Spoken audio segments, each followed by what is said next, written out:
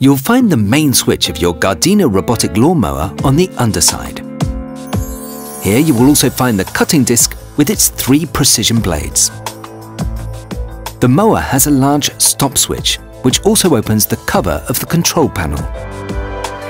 The menu of the control panel is where you can choose all the settings.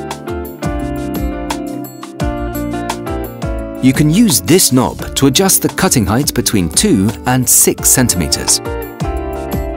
For the safety of people and animals, the mower is equipped with sensors which react to lifting, tilting, and collision. The mower also features an anti-theft alarm.